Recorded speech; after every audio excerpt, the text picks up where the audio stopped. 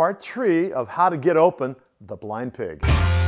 Hey Team Shot Science, Coach Tom here today, and I'm going to show you another quick way to get yourself open and get the ball in your hands for a score. So in earlier videos, we showed you the V-cut and the L-cut, and by now your defender is probably catching on to what you're setting them up for and adjusting by denying your passing lane and overplaying your cut out to the perimeter. And that's great because now you're going to backdoor cut and they won't know what hit them. And that's why it's called the blind pig. They're the unfortunate pig that didn't see it coming. Now the first thing you want to do is establish your intent to go backdoor by making eye contact with your teammate. Don't use any other signaling because you want this to be a surprise that you spring on the defense. If they know what you're doing, it's not going to work. Next, you're going to bait the defender by breaking out toward the three-point line with your hand extended, calling for the ball. For the extra sell, the passer should make a convincing pass fake toward your extended hand, which should entice the defender to try to intercept the pass. As soon as the defender has done that, he's cooked because he just overextended himself and won't have time to recover when you plant your outside foot and explode directly toward the basket.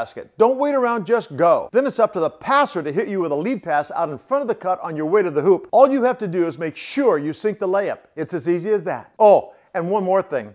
Don't ever fake a backdoor cut. More often than not, the passer will make a bad pass looking for you to follow through on the back cut. If you make the move, follow through until the passer is sure of what you're doing. So that's the backdoor cut. I want to see you take it to the court and make a couple of blind pigs out of your defenders. Stick around for the comment question in just a second. But for more ways to play without the ball and get open scoring opportunities, you can click right up here on this playlist. It would also be awesome if you guys could take a second to like and favorite this video and share it with your friends.